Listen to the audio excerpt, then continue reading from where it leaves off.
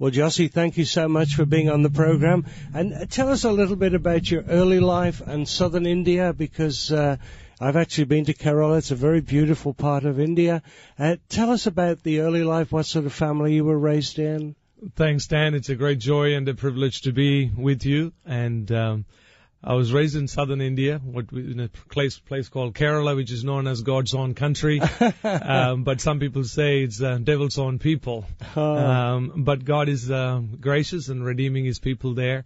I was raised in a Christian home. My family, we have historical evidences to say that we have been Christians since 1638. Who brought the gospel there then? St. Thomas. He the brought the gospel more than 2,000 years ago. Yes. Our family has historical roots in the St. Thomas Church. But unfortunately, my father had a difficult illness, mental illness. He was schizophrenic. Oh boy. So that made a very difficult childhood, and there was very little opportunities for me at home. And then God opened a door for me to go to Australia when I was 17 years of age. Wow. How did that happen then? I met a business guy from Australia who was in printing and publishing. And through that friendship developing, he offered me an apprenticeship position in Australia to go and learn printing. Wow. Which part of Australia?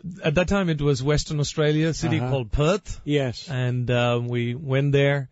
But God had different plans and purposes. I thought I was going to go there and make a lot of money and, enjoy my life. Yeah. So were you a Christian then or not? I was not walking with God. No. Okay. So you go all the way to Australia. Is that where you found the Lord then? Yes. And unfortunately, after arriving in Australia, 3 weeks afterwards, this brother that I went there with went bankrupt. Oh dear, that was a great start. So I had no money, no friends, and I ended up in the streets. Yes. And I lived in the streets for 3 months. Oh, how terrible. And became desperate, became depressed and hopeless, and wanted to commit suicide. Oh dear me. And so at that point of literally, I was on the top roof of a high-rise building, wanting to jump down, finish my life. That's where I encountered Jesus Christ. So what exactly? That's an amazing story. What happened?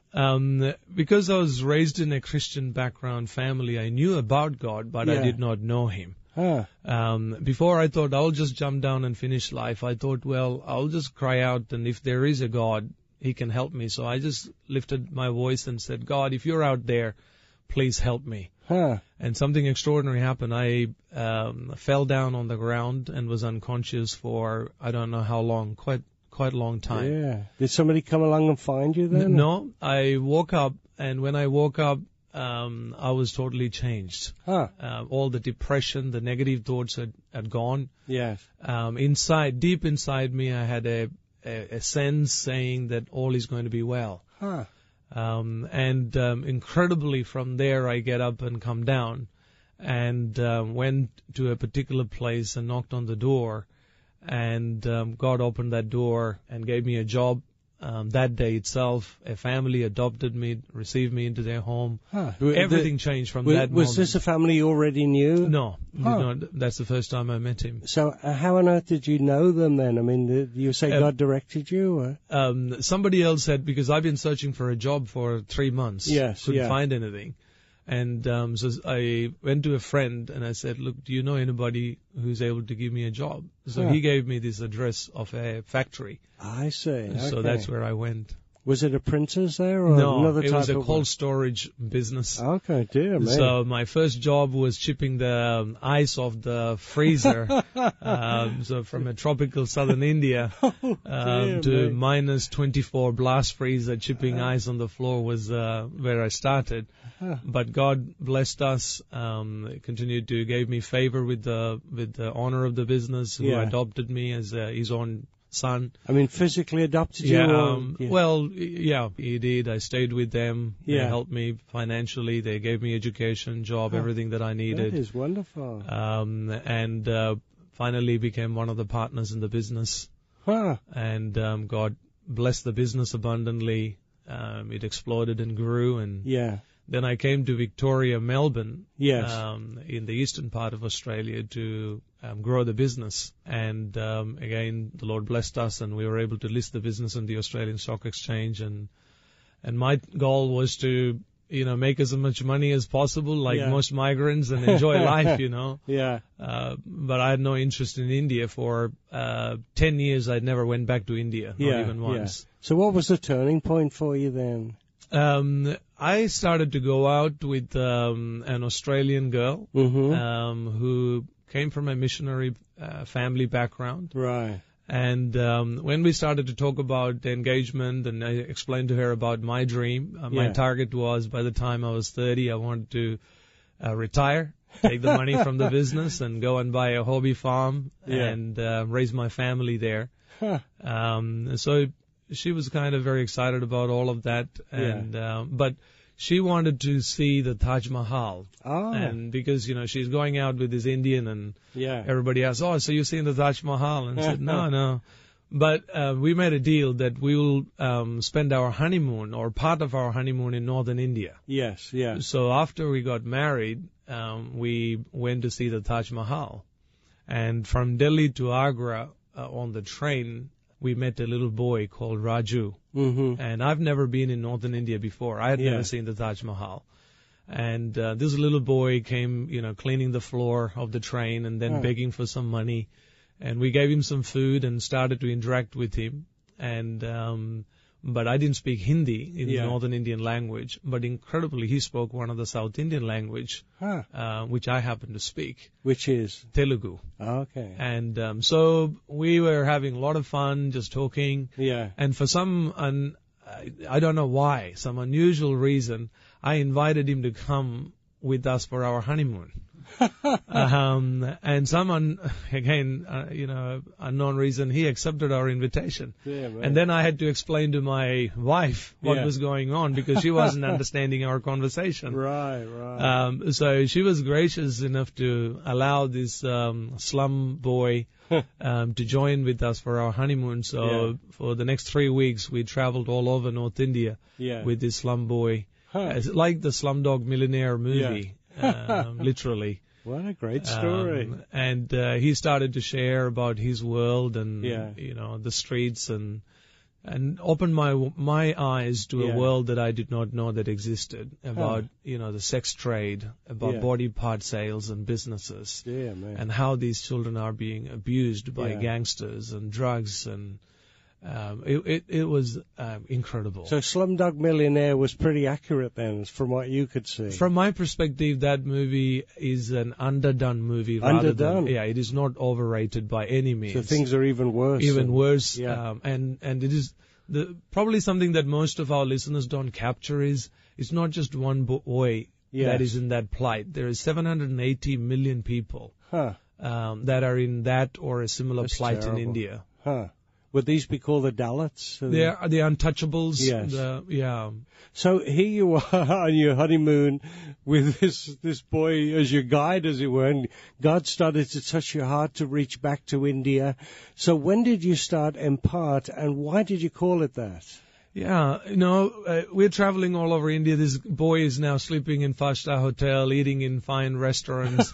He's never, all he knows is sleeping on the railway tracks and eating out of the rubbish bins. Yeah. But he had a perspective on everything. Yes, yeah. Anything that moved, he had an observation, and he just kept talking, and we were just listening. And when I went back to Australia, I started to question my faith. I was in a crisis. Why am I here? Yeah. Why do I have what I have? And I started questioning, my own background, growing up in a home with a schizophrenic father who wanted to kill us. Yeah. My mother raised us, in the nighttime would take us to the under the trees, and we sleep under there all night because she didn't want our father to kill us.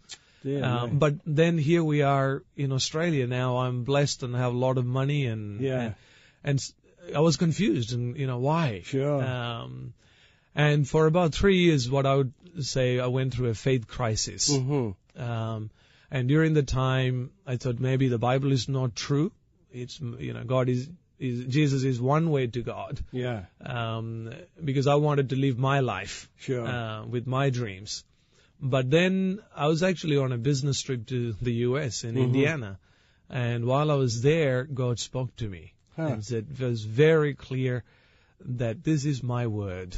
And once that conviction came, I knew I had to adjust my life in line with the word of God. Yeah. And then I started to really read the Bible again, as this is the word of God. And during that time came to a conviction that the only reason for me to exist as a Christian was to fulfill the Great Commission. And so literally I called my wife from Indiana and I said, look, we're going to do something very different. And I explained to her over the phone and went back to Melbourne. Over the next 12, 18 months, we were able to transition from that. And said, okay, well, we do missions. Now, I thought missionaries were unfortunate white people, and being an Indian, I thought I was exempted from missionary work. But once I took ownership of that Great Commission, I started to process and I started to apply for different mission agencies. And unfortunately, I got rejected from every one of them. I'm a reject from 7 different mission agencies. For what reason did they? Different reasons. One of them, as strange as it may sound, said, well, you're an Indian. Unless you're willing to go to Africa or China, you cannot be a missionary. Because I wanted to reach North India. Not because I was an Indian, because during that time I did some research and study, and according to Patrick Johnson, he says that North India has more people that have not heard the gospel than any other single country in the entire world. And he also states that North India will be the touchstone of Christian missionary success or failure. And so I, took on Paul's words. My dream is, or my ambition is, to preach Christ to those who never heard it before. And said, I want to have a go at this North India.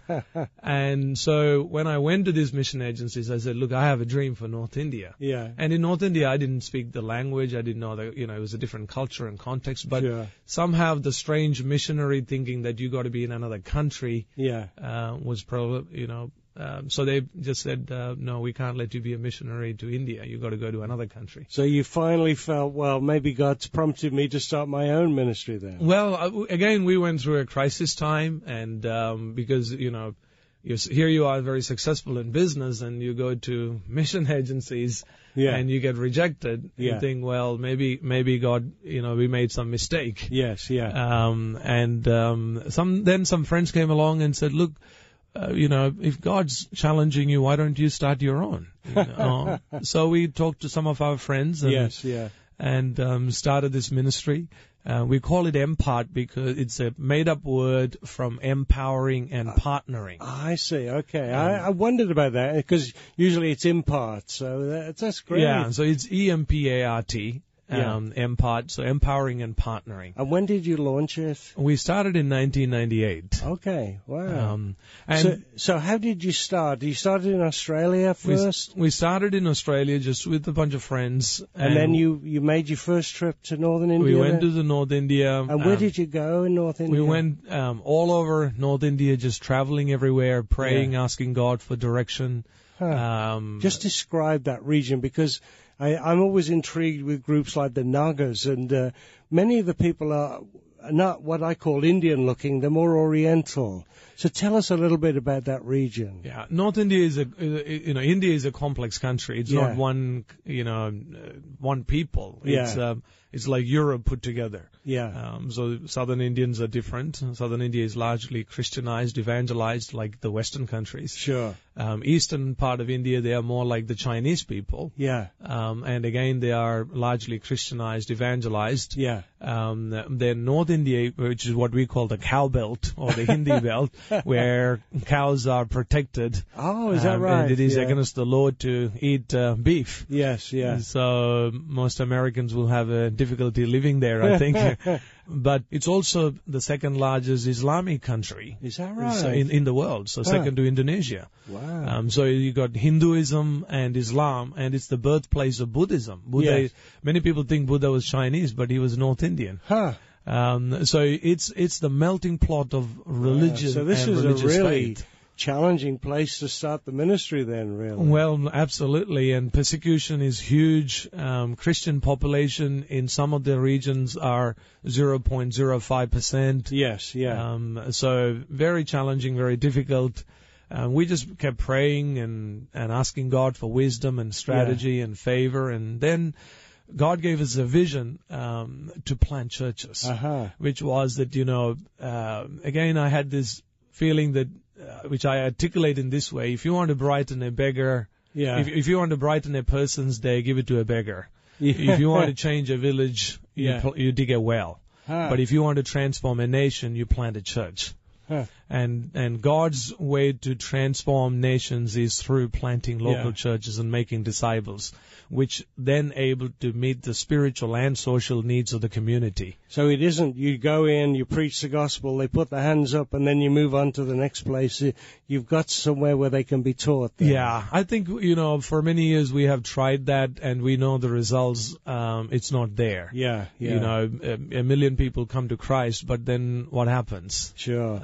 Can you remember the very first church you planted? Oh, yes, absolutely. Very Tell us clearly. that story. Well, we went and, with 5 of us, we started to pray. We started the ministry. And these were Aussies, were they, besides you? No, one was actually from Switzerland, a backpacker. His name is Stefan, that I met in Australia. And he's sitting next to me here. He is in the studio with us. Yes, yeah. And then the remaining 3 were Indians. Okay. And we prayed, we fasted, and I remember for the first 7 days we fasted and prayed for one person to be baptized. And then after 6 months, we saw that miracle happen. That's wonderful. And then God gave us a vision to see 100,000 churches planted across northern India. But coming back to your first one, who was the first pastor? Is a local pastor called Johnson. Okay. And so the church, what sort of building would they meet in? It was in his house. Oh, it was just a house church. It was just a 1-bedroom house. We had no money to buy land or build building or anything. It is just probably 6 feet wide by 10 feet long. That's where it began. Yeah.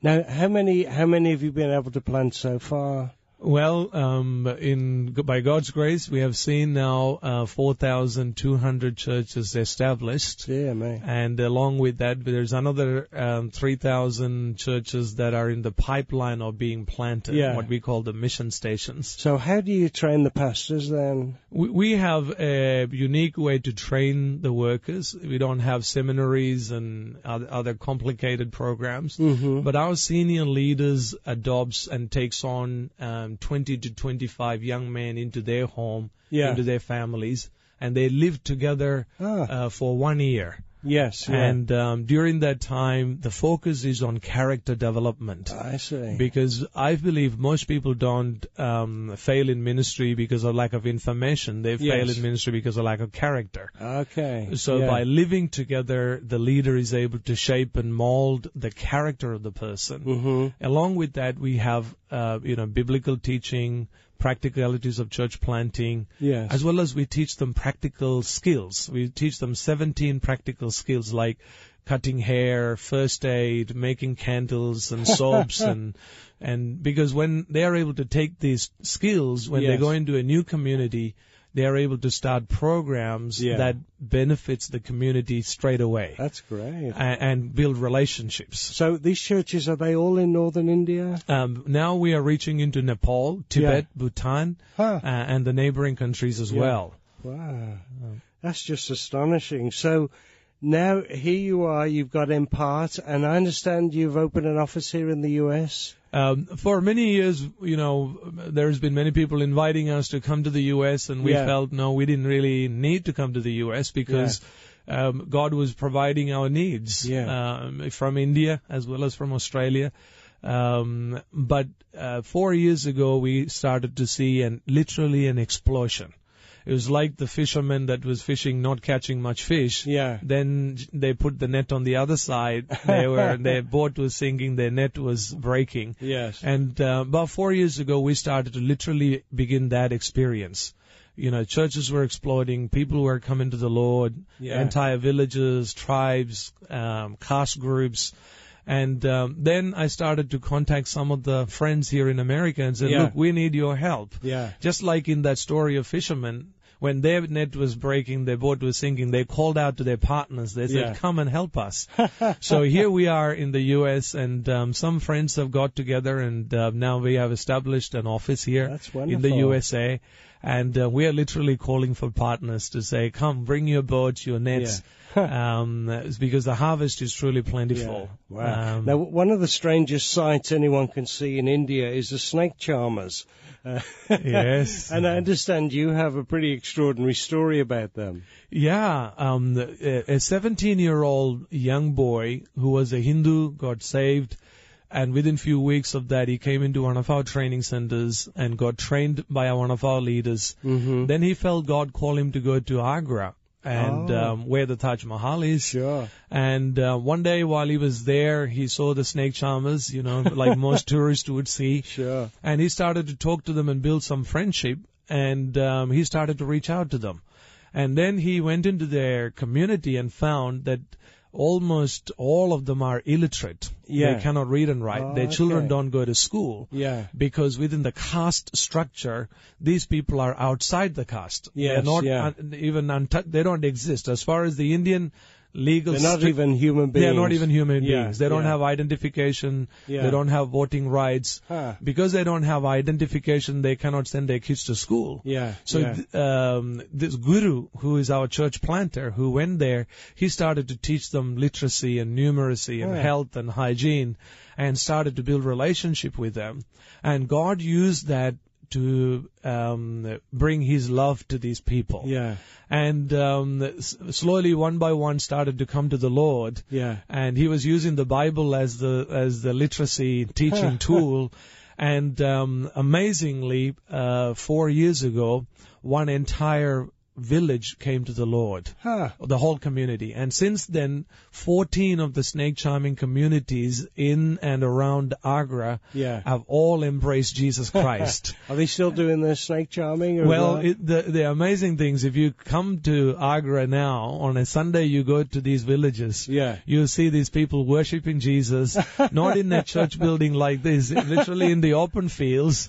And the very instruments that were used to charm the snakes are now being used to worship Jesus. Oh, how wonderful. And not only that, we have actually trained 18 of their people to become church planters to reach out to other snake charming communities. That's great. And God began an amazing work. Now we have set up a school for the children of the snake charming community. We are teaching them. We are fighting with the government to get them recognized. And it hasn't happened yet. We ask your listeners to be praying for us. Because they don't know that they are created in the image and likeness of Jesus. That's a great story. So finally, Jossy, tell us how people can get involved. Maybe give the USA phone number and website. You can visit empartusa.org, which is EMPARTUSA.org, or call 888-863-6727. Come and visit us, and look forward to hearing from you. And finally, right at the beginning, we introduced you to Mark Ellis of God Reports. What's the website that people can go and get more information from your ministry there? www.godreports.com. I want to thank Mark Ellis and Jossy Chacko for a rather amazing program. Thank you so much, and God bless you. Thank you, Dan.